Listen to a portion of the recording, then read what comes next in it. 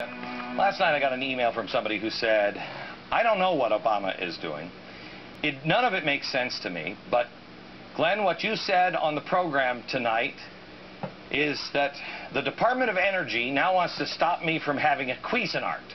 And for the life of me, that doesn't make any sense to me at all. I don't know, no big deal if I can't have a Cuisinart, and how does that help the country? What would Barack Obama's motivation be?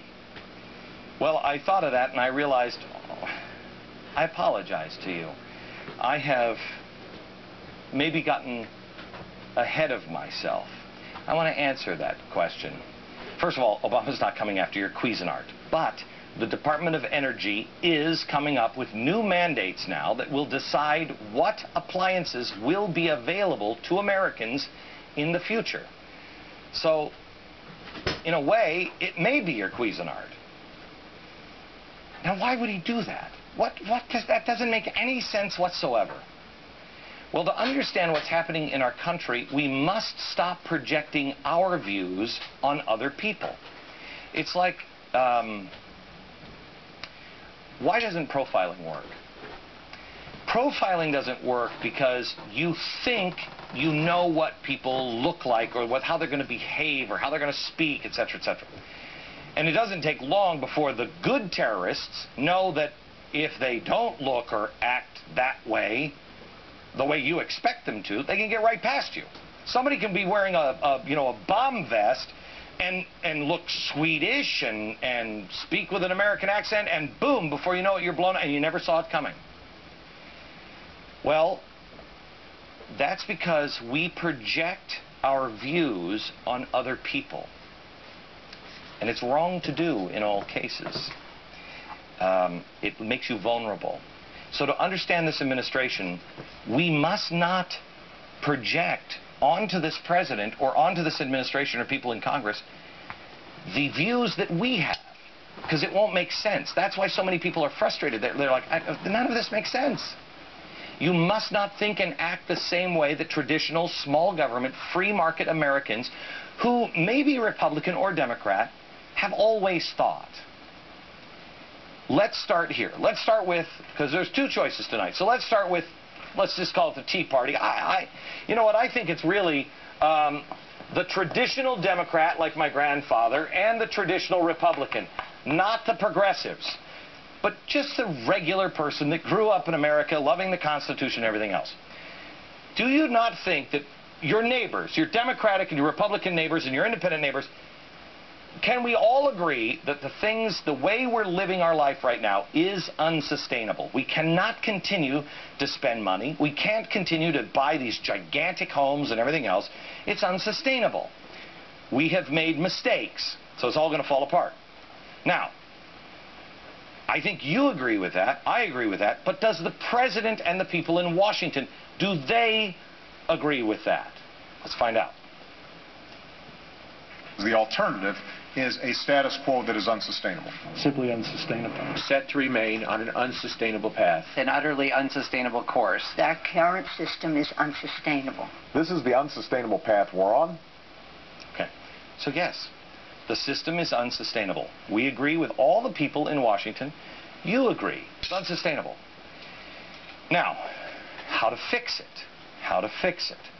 You see, the president says he's not an ideologue. But he is an ideologue. And he's a pragmatist, too. The founders were pragmatic. They just believed in a small government. They believed in free market solutions. So I think the average Democrat and Republican, because look, we're all the same. There's good Democrats. There's even progressives that happen to be small business owners. And when you're a small business owner, you know it's the free market system. You cannot question that 70 to 80% of all jobs created in a recession or depression are created by the small businessman, the entrepreneur. So we believe in the free market solution, not corruption, not these big banks that are out of control, not people being dirtbags to each other, but decent, free market people doing the right thing every day. We believe in the small businessman. The question is, does the president believe in the free market system? Watch. We have been guided by a Republican administration who believes in this simplistic notion that people who have wealth are entitled to keep it. Must redistribute wealth. Are you then calling for the redistribution of wealth in society? Absolutely. We know that the free market is nonsense. So I think the debate for the new generations, instead of capitalism or socialism, is we're going to have both. The dream was to make everything equal in everybody's house. And there's going to have to be a degree of redistribution. You dispel all the negative images we have been programmed to conjure up with just the mention of that word socialism or Marxism. You need to do some redistribution. This is a form of redistribution. And I think when you spread the wealth around, it's good for everybody. Okay. I believe he believes that.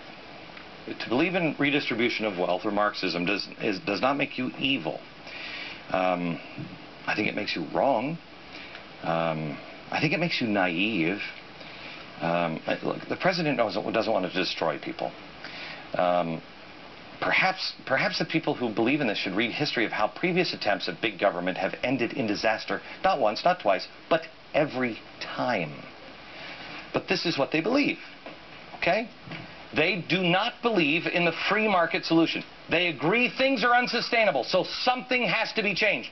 But they do not believe in the free market solution.